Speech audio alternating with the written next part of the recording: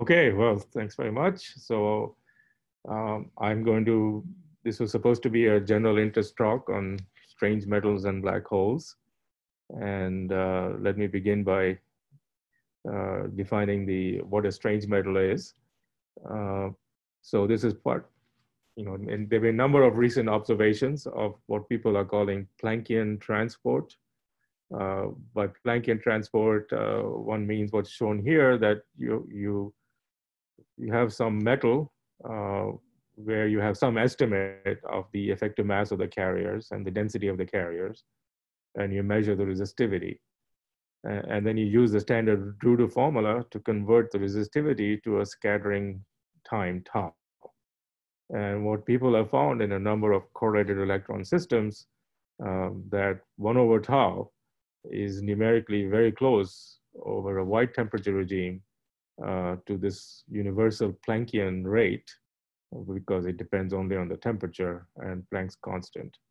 So I'll show you some of the data in cuprates and magic angle graphene, but there are also similar data on the pnictides and also in ultra cold atoms, but at somewhat higher temperatures.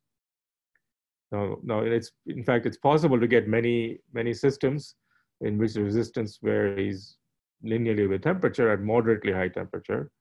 But the strange metal problem, as I'll define it, is really trying to understand whether you can have this resistivity behaving linear in temperature down to essentially zero temperature or some very low temperature, much below all the natural energy scales, which could be the Debye frequency, the Fermi energy, or some interaction strength.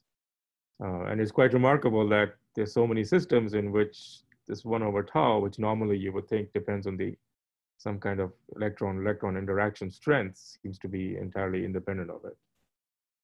So quickly, I'll just show you some of the data. This is the data in the most latest material, twisted bilayer graphene, which has the superconducting phases spanning a correlated insulator. So this is at nu equals -2. And if you look at higher temperatures here, especially on the hold-up sides, you see a regime of resistivity that varies linearly with temperature.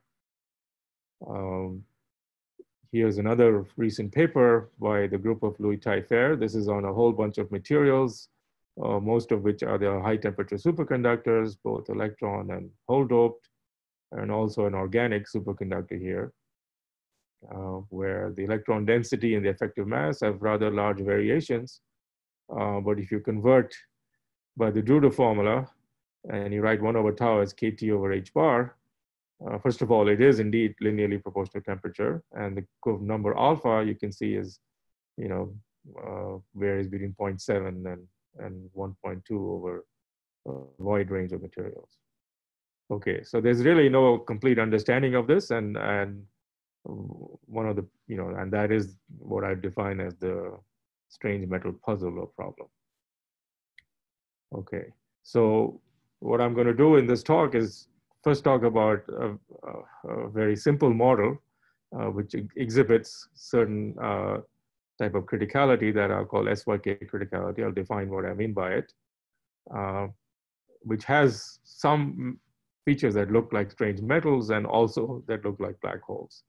And then in the remaining 2 parts of my talk, in part 2, I'll talk about a more realistic model, but still quite removed from the real situation, but closer to it, where at least we can find in this model indication of a strange metal down to 0 temperature. And then hopefully I'll have some time to also talk about the connection to black holes. All right, so let's start with SYK criticality. So here's a very quick pictorial representation of what is the SYK model. You imagine you have some set of positions or orbitals which have some electronic states that an electron can occupy. These could be in real space, they could be in orbital space, it doesn't really matter. And then you occupy some fraction of them. So I'm not going to write down the spins of the electrons, although they could also carry spin. And then you now allow these electrons, these fermions, we call them, to move. And the basic rule of the model is that they're allowed to move anywhere, but only in pairs. So you pick, you know, let's see, those two electrons can move to these sites and they go ahead and do it. So any one of these processes is a term in the Hamiltonian, and the amplitude for any of this process is a random number. So that's basically the model, where you disallow single particle hopping. If you had single particle hopping, you just essentially get what's called a random matrix model, which describes, you know, certain quantum dots quite well. But now you're imagining, you know, regime for that. For some reason, this single particle hopping is weak, but you have lots of random uh, interactions between electrons. Okay. So here's a Hamiltonian if you want to see it. So alpha, beta, gamma, delta label these n orbitals. U alpha, beta, gamma, delta is just a random number with zero mean and mean square amplitude U. And then you have a chemical potential that you can vary, and Q is the charge density, which varies between 0 and 1 in this model. Okay, so that's the model, and indeed it can be solved exactly in the limit of n goes to infinity. It reduces to some set of equations you can solve quickly on a computer. And in the last few years, you know, a great deal has been learned of the structure of the 1 over n expansions, and even some statements to all orders in 1 over n. So I won't go through how all that's been done. I'll just tell you what is the ground state and the low temperature properties of this model look like. So the key properties are, first of all, in some fundamental sense, this model realizes a quantum critical state, which I'll describe more precisely why. And furthermore, there are no quasi-particle excitations. That means you can't think of the low-lying states as just sums or differences of various quasi-particles. And this quantum critical state is present for a range of densities around Q equals a half. So meaning as you vary mu, you can get, provided you're not too far from half filling, you're pretty much in the same state. So it's really like a phase, really, of variable density. And first of all, it's rare to have a exactly solvable model without quasi-particles. And it's even rarer to find something that's compressible, meaning you can change the density very continuously. So that's one of the reasons we've been very interested in this state. So if you look at the Green's function, this is the single electron Green's function on a single site, which actually self-averages, that has this universal form, which in fact implies a certain SL2R symmetry at low temperatures. And it has this exponent 1/2, which is one indication that there are no quasi-particle excitations, because in a Fermi liquid or a disordered Fermi liquid, that exponent would be 1. Okay. Another remarkable property of this model is that there is the entropy density doesn't vanish as temperature goes to 0. So here the order of limits is crucial. You take the entropy of the system for a given n and t. You look at the entropy per particle. You first send to n to infinity and then temperature to 0. And this is a non-zero number. Now, if you did it the other way around and you got a non-zero number, that would imply a ground state degeneracy. And so, you know, and only very special models have exponentially large ground state degeneracy. Any perturbation would lift that. But this is much more robust. It's only lifted by one perturbation, not any perturbation. And that one perturbation is the single particle hopping. And it's not due to ground state degeneracy. In fact, what it means, all it says is that if you look at the energy level spacing between two successive many-body states, the spacing is exponentially small. Now, by itself, that's not a surprise. Any system, any many-body system has states that have an exponentially small separation when you're in the middle of the spectrum. What's remarkable here is the same spacing applies down all the way down to the ground state. Okay. Another very interesting feature, which is partly anticipated by this form here, is that the natural time scale for dynamics and thermal equilibration is just h bar over kt, so it's Planckian time. More recently, um, people working quantum gravity, especially have focused attention on what they call the out-of-time order correlator. And this correlator measures the growth of quantum chaos, and they define this exponent lambda, which is this quantum Lyapunov exponent. And this model has a property that it saturates the largest possible value that's allowed by just some semi-rigorous quantum mechanical arguments. Okay. And finally, if these electrons, if these fermions were spinful, then you can define a spin correlation function, local spin correlation function. And one consequence of this 1 over square root of tau decay of the single electron Green's function is that this would decay as 1 over tau. Whereas in a disordered Fermi liquid state, it decays 1 over tau squared. Okay. So these 6 properties I've defined is what I call SYK criticality. These are properties that can be rigorously established, sorry, rigorously established for the SYK model. But we believe that these properties will also be present for a much larger class of physical systems. But of course, establishing that is then much harder. Okay.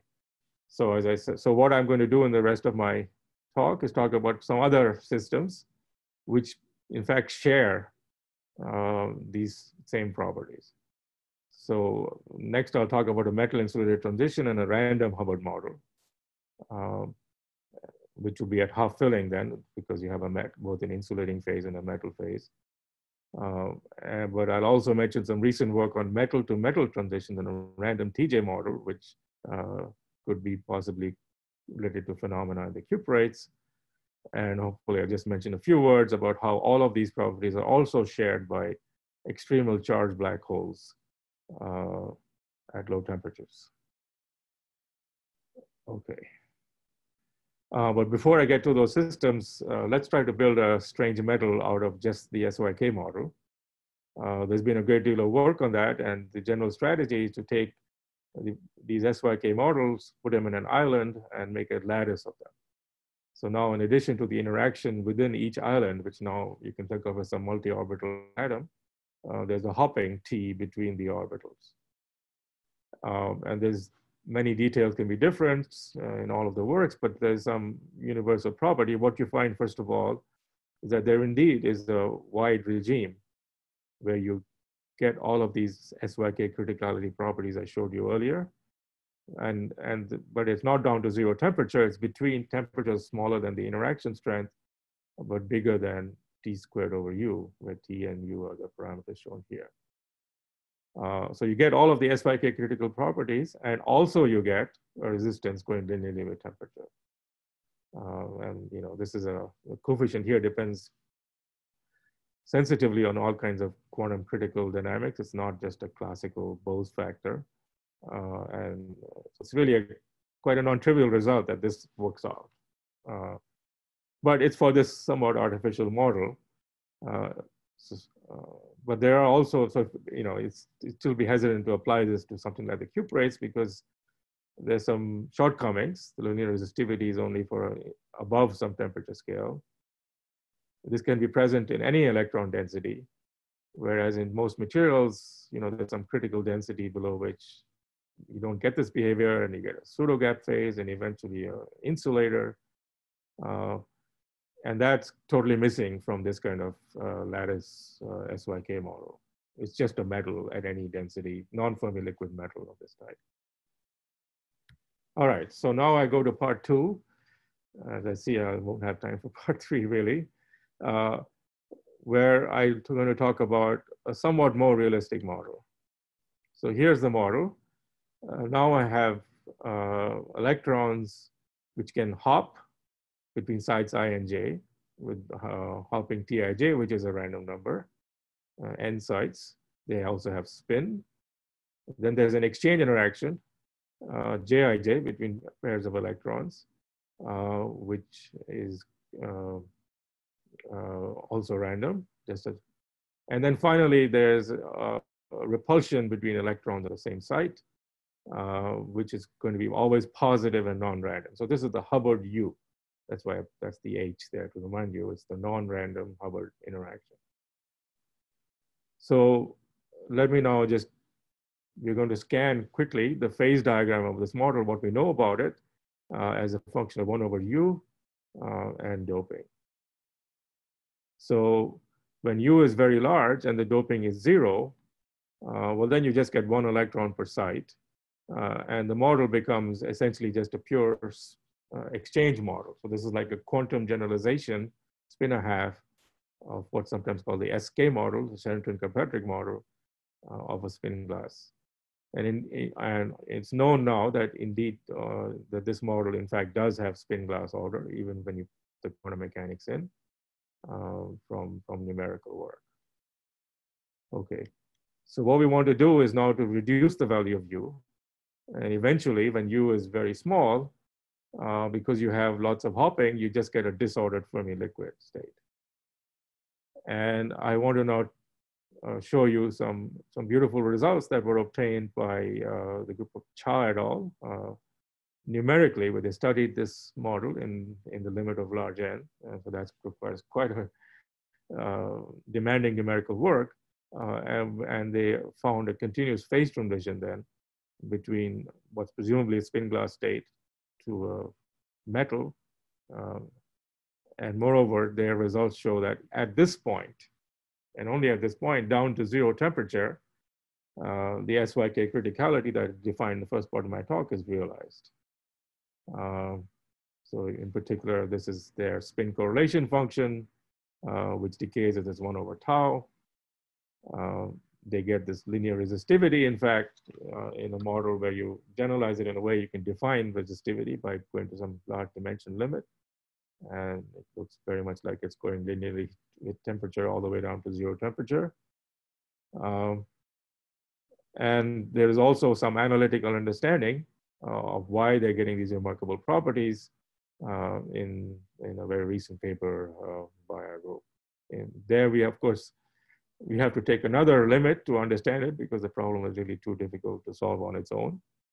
But it's entirely consistent with this model, at least at this critical point, realizes the criticality varies with all the properties I mentioned, including the maximal Lyapunov exponent and the Planckian dissipation and the non-zero zero temperature entropy will all be features of this critical point between the disordered Fermi liquid and the spin glass. Now we can start to dope the system. So if you dope the system at very large U, then you're going to do that by just and essentially sending U to infinity. Then you'll only have 3 possible states at each site, and that'll be done by what you call the TJ model. So this has not been studied numerically yet, although some other work is underway. But we have our recent paper of Joshi et al., where we have some arguments as to what happens. So the argument is that the spin glass phase that's found at half filling gets extended to non-zero doping. And then eventually there's a quantum critical point to a metallic state at some critical PC. And all along this line, you again have SYK criticality. Although I should mention that the theory, the details of the theory along this line are quite different from the theory at that point. Here there's particle hole asymmetry, there's particle hole symmetry only at that point. Okay, so let's see how am I doing on time. So I was going to say a little bit more about how we come up with the theory of this point. Let me just say very quickly. So the way this works, yeah, so let me just summarize the phase diagram. Actually, I won't give you the details of how it's obtained. So what we find as a critical P equals PC, which is, we're going across here. There is a critical point, and at that critical point, these 3 states that you have in the TT model are nearly degenerate to leading order in the loop expansion that we do. And furthermore, the spin correlation decay exactly as 1 over tau, which is something we can show to all orders in our expansion parameters. But there's also a cute result that follows from the near degeneracy of these states. It means that the density of holes at this point is 1/3, because one of 3 states is empty. And that's not so far from the experimental critical point recuperates. So that's quite encouraging. Now, when you move away from the critical point, let's go to higher doping. At higher doping, you expect there may do more holes, so you'd expect the whole state to have lower energy. And on lower doping, you'd expect the spinful states to have lower energy. And so you can crudely understand what goes on by just imagining, by doing like a slave boson representation. You think of the hole as a boson here, which then condenses, and then the actual fermionic carriers carry spin. So you just effectively, once this boson has condensed, you just get a Fermi liquid. And this boson is the empty state, or sometimes called the holon. Now, you may know that when you write a TJ model in terms of bosons and fermions, there's a choice. This particular representation is sometimes called Schwinger fermions because the spins are represented by fermions. You can do it the other way. You can also have Schwinger bosons. And that's what you want to do here, because you want to make the lower energy state a boson, so then you can condense it and take advantage of by putting many particles in that low energy state. So when you do that here, then the carriers have density P, whereas here there are many fewer of them, whereas here you have density of fermions 1 minus P, or holes 1 plus P. But because you've here on this side, you've condensed the bosons and they carry spin, you get spin glass order. So that's entirely consistent then with this phase diagram here, where you've got spin glass order this side and a disordered Fermi liquid smoothly connected to the Fermi liquid here. So all of that fits, and that's in that minimal phase diagram. And you also get for free then SYK criticality at this critical point, and also a change in the carrier density. And very quickly, I won't go into details. Many of these features are at least qualitatively consistent with many recent experiments, including peak in the specific heat, the change in the Hall coefficient as you go across this critical PC, and very recently, a detailed observation of spin glass order below PC at high fields by nuclear magnetic resonance. Okay. All right, so I have about 6 minutes to teach you about black holes. All right, so let me do that and show you, at least summarize, why is it that black holes also realize precise all the features, 6 features of SYK criticality that are highlighted in the first part. So a black hole is a region of dense matter which is causally disconnected from the rest of the universe in at least classical gravity. And this is the radius of the horizon given in terms of the mass of the black hole. But quantum mechanically, there is some connection between the inside and outside of a black hole, because you can imagine an EPR pair gets separated with one side inside and the other pair outside the black hole. And then if you're outside the black hole, since you have no access or information about the qubit inside is doing, it's as if the qubit in your hands outside the black hole is random. And that's very crudely is how you understand the fact that the black hole has a temperature and an entropy. And furthermore, the entropy is proportional to the surface area of the black hole. Okay, because the entanglement is happening right only on the surface, near the surface of the black hole. So these are 2 key properties of black hole. They have an entropy and a temperature, and the entropy for the surface area. But another somewhat less well-known property of black holes is that they also have Planckian time dynamics. And by here, I'm imagining you have a black hole at some non-equilibrium state, like this merger observed by LIGO. And just before the the black holes totally merge, they're in this this awkward shape, and eventually they relax down to a perfect sphere. And classically, that sphere is at 0 temperature and remain a sphere forever. Quantum mechanically, of course, it's radiating a little bit. and also have a temperature and an entropy. But if I look at this relaxation time, the very last bit of the, which we call the ring down time, from Einstein's equations, that's 8 pi gm over c cubed. It's a purely classical effect. But if you think of this as some system coming to thermal equilibrium, which is what quantum mechanics would say is happening, and then ask what is the time it takes in terms of the temperature, the quantum mechanical temperature, which is T Hawking, you find that this number is essentially equal to this. So there's an H bar here, but there's an H bar in T Hawking, and they cancel out. But if you think in terms of the Hawking temperature, the ring down time is again this Planckian time. And this is true for many different categories of black holes. So this is the third important property of a black hole, that it has this Planckian time. So this gives me this way to introduce the idea of holography, which is that we want to think about, realize these quantum properties by a quantum system without gravity. Can any quantum system share all of these properties? Well, first of all, for it to get the entropy proportional surface area, the quantum system must look like, must have one lower dimension. So it's, and that's the word holography. This is a quantum system, roughly speaking, is sitting on the surface of the black hole. It's equivalent to it.